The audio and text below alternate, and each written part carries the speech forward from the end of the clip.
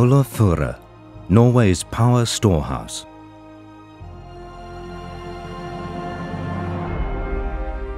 On the 13th of June 1974, the Norwegian Parliament granted a license for Norway's largest hydroelectric power development project ever. Initial blasting for the new project began in late summer the same year. The Norwegian state had the rights to utilize hydropower opportunities in the area since 1912, but it was not until 1971 that the state-owned electricity company presented a general plan consisting of two options. One option was based on a development towards Lake Suldal and Ulla-Førre, while the other was a development towards Forrebotn in the Jøsen fjord. The Suldal option was chosen. It provided 40% more power than the Førre option, and the project was named Ulla-Førre.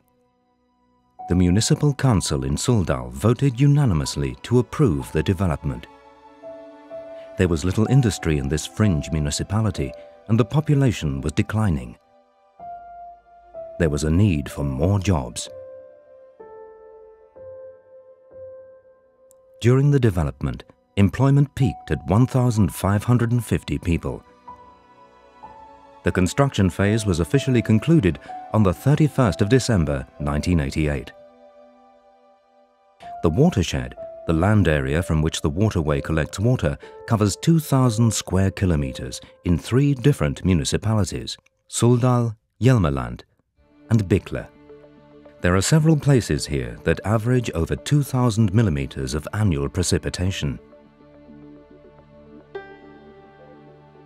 The main aim of the project was to build a kind of power storehouse, the Blåsjø Reservoir, which has the highest regulated water level at 1,055 meters above sea level, where energy can be extracted as needed.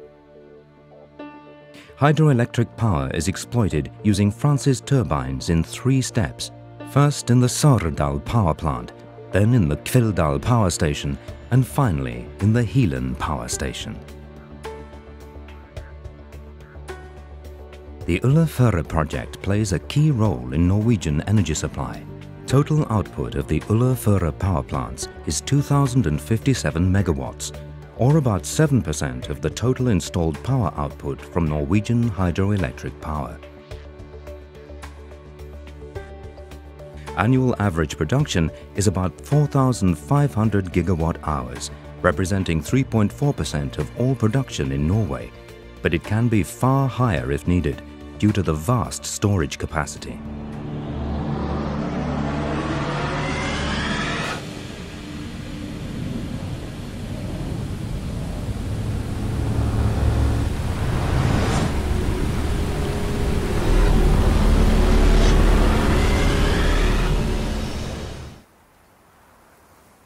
The reservoir plays a key role due to its large storage capacity.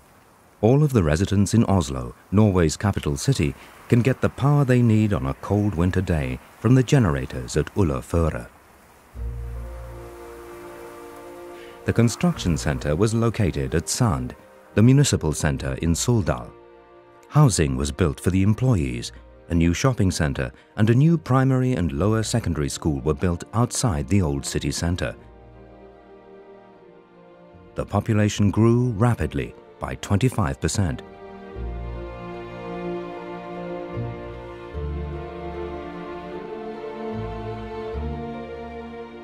Prior to construction, the roads in this area were poor. There were no connecting roads towards the east. A drive from Suldal to Oslo took about 12 hours. More than 20 important road projects were started, many of which were of great help to this region. Today, one can drive from Suldal to Oslo in about 5 hours.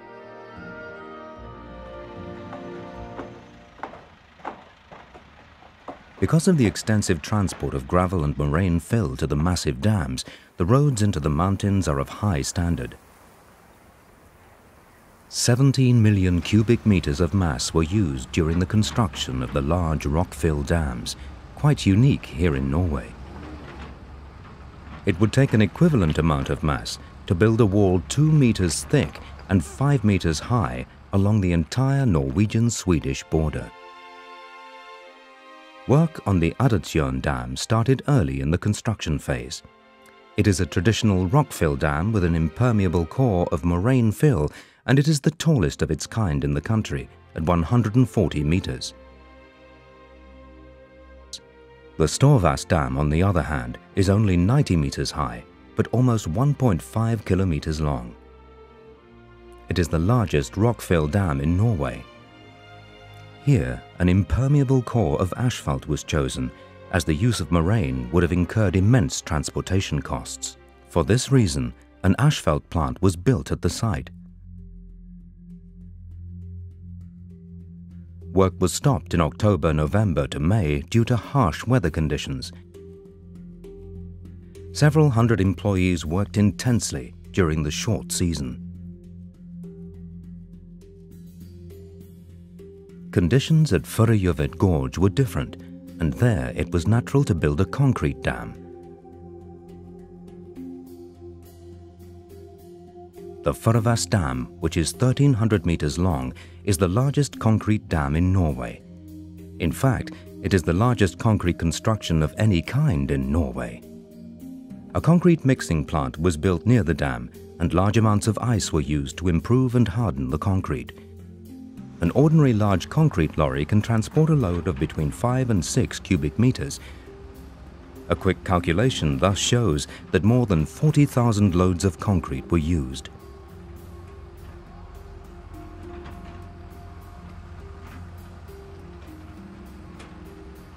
In parallel with the work on the dam, tunnels were being constructed that would connect the reservoir to the power stations. 125 kilometers of tunnels, which also encompass the rain gutter principle at the 600-meter level, were needed to get the water to the power stations. The main lines in the tunnel system are the tunnels from the Blåsjø Reservoir and Lake Sansa, which meet in Sørdal and continue on to Kveldal. Ulla-Førre can be compared to a 3-stage rocket. The Sørdal pumped storage power plant utilizes the 465-meter drop between Blåsjø and Sørdal. It was set in operation in 1986. The power station has 4 generators and produces a total of 640 megawatts. 2 of the generators are pure turbine generators, whereas 2 are reversible and can operate either as turbine generators or as pump units. As pump units, they pump water from the Sansa and Lauvastol's lakes up into Blåsjø. This is done when the inflow is great and the demand for power is low, which helps balance the power market. Kveldal Power Station is the next step. The station utilizes the drop between the Sansa and Lauvastol's lakes and Kveldal, a drop of 538 meters. The Kveldal Power Station was opened by King Olav on the 3rd of June 1982. With its 4 generators producing a total of 1,240 megawatts, Kveldal is Norway's largest power station. The lowest step, Helan Power Station, utilizes the drop between Lake Suldal and the Hills Fjord. This drop is 67 meters. The station has 2 generators with an output of 160 megawatts, and there is additionally a rerouting tunnel to avoid damage from floods in the Suldalslågen river system, so that 600 cubic meters of water per second can be released directly out from Lake Suldal into the Hills Fjord. The Ulla-Førre facilities as a whole make up Norway's largest power reserve. The completed work has burst the boundaries within the realm of Norwegian hydroelectric power development and garnered attention far beyond Norway's borders.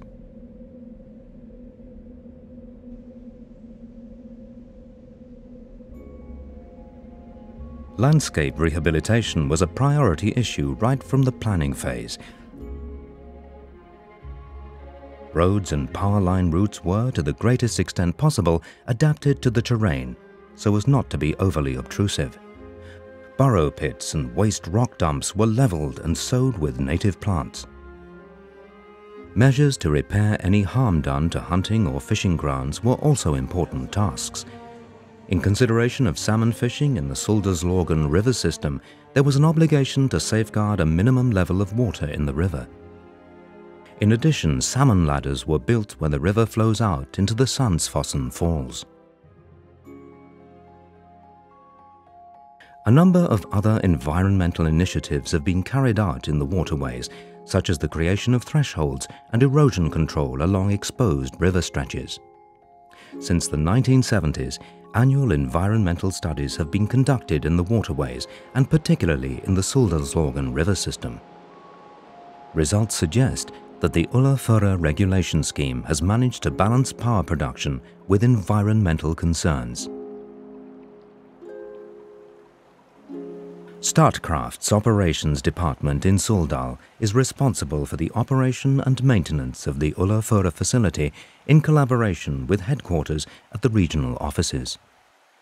Statkraft's regional office monitors and remotely controls the power from the Ulla-Førre facility, along with power from the other power stations in the region. So what has happened with Suldal? The municipality now has nearly 4,000 residents. The area's facilities offer many possibilities and fantastic nature-based experiences in both summer and winter. The local community has at the same time managed to preserve and strengthen its original culture and identity. Suldal is one of Norway's largest and most important power-generating municipalities. The Blåsjø plant will play an even more important role as a larger part of Europe's power consumption eventually comes from energy from the wind and sun. During periods with abundant sunshine and abundant wind, surplus energy can be utilized to pump water up into Blåsjø. The water in the reservoir can then be used to produce extra power during periods with little sunshine and little wind.